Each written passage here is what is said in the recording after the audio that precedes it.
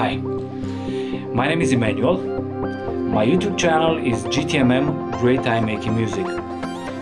That means I'm a music producer. I'm not a photographer nor a videographer.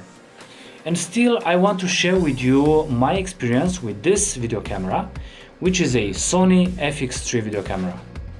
It's the lowest, let's say, model of the cinema line of Sony, and for me, as you can imagine, is more like a musical instrument because it helps me record the video for the music I make. I do live jamming, I do some, I don't know, some artistic shots sometimes that I use in my videos. So yeah, I can say it's mostly a musical instrument. I will say from the beginning that I'm very happy about this camera. It acts amazing in low light conditions. It outputs a great image, great colors, great quality. So yeah, I also have the if you look in the on the Sony official page, you know, it has that module on top for the XLR inputs.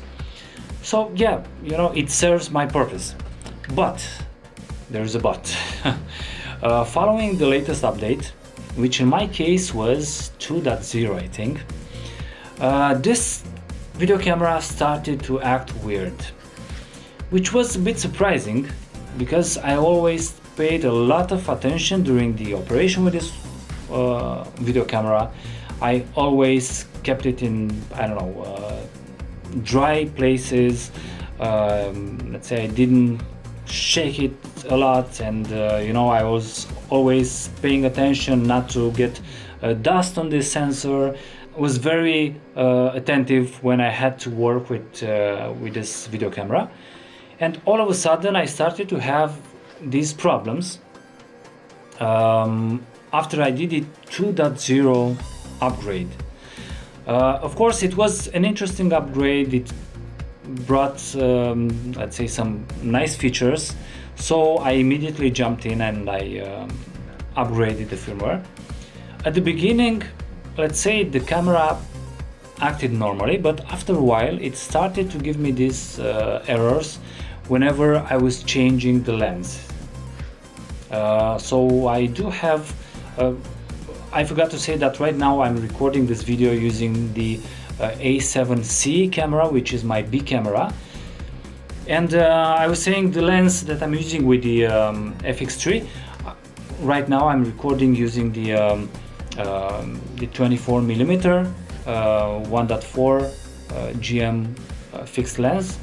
I also have behind me the Super Tele 200 600 zoom lens. I also have the 19mm macro, and also recently I got the I think it's 70-200mm GM zoom lens. So yeah, whenever I was changing the lenses, I was getting an error on the screen. It was saying simply system error. So yeah, basically the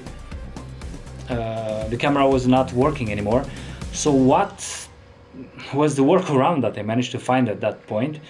I was basically turning off the camera, and I was removing the lens, putting it back and turning on again the camera, and sometimes it was working, some other times it was not working, but most of the times it was working. So I said, okay, this will be my workaround.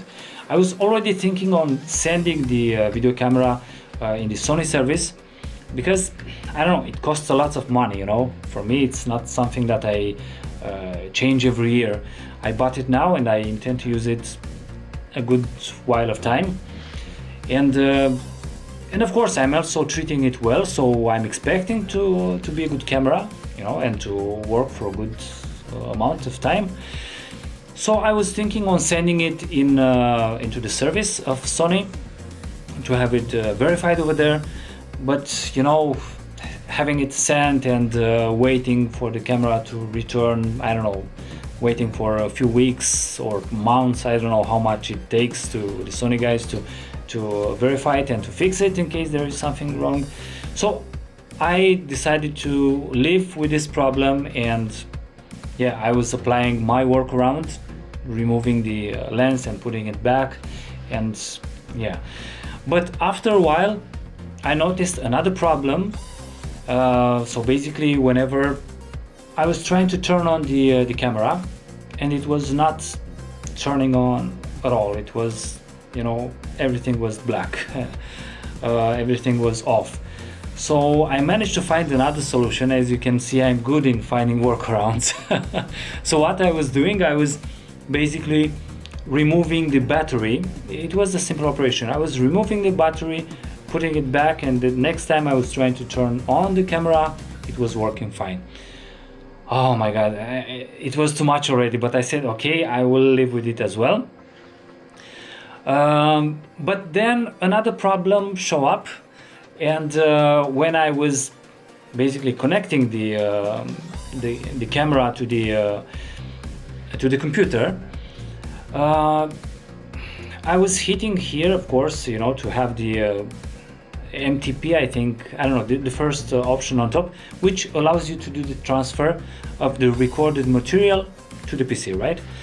So yeah, I was connecting the camera to the PC using the USB-C cable, but this time, let's say the card that is being used by this camera was not showing up anymore on my PC. I'm using a Windows 11 PC. So normally when you connect the camera, when you plug it, you know, an additional drive will pop up in my computer over there. But this time it was not happening anymore. So I was not able to, let's say, to download the content I recorded inside this video camera. And this was already too much, you know. I mean, it was, yeah, as I was telling you, I always treated well this camera, and I paid attention while operating it.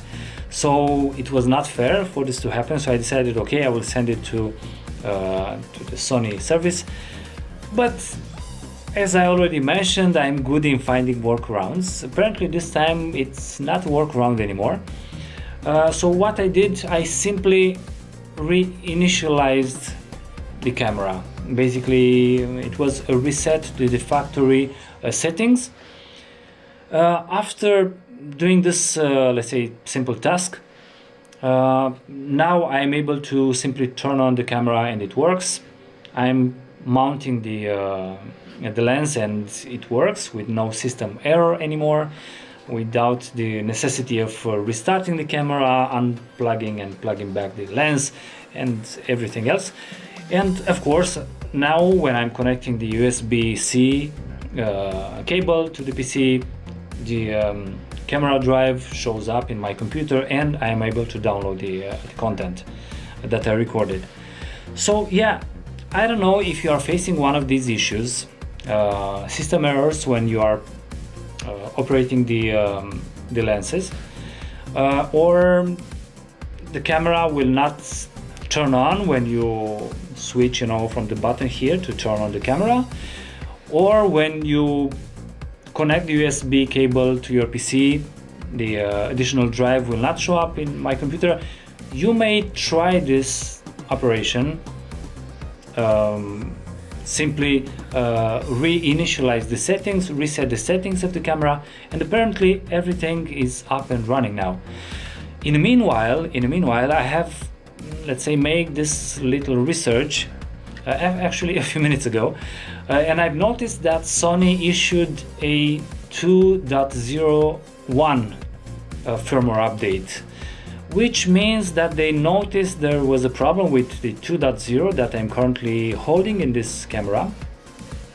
And following the release of this 2.01 update, they have also removed this new version of the firmware. So right now, if you're looking on the Sony website, it says that 2.01 has been removed from it's not public anymore. They are investigating for something.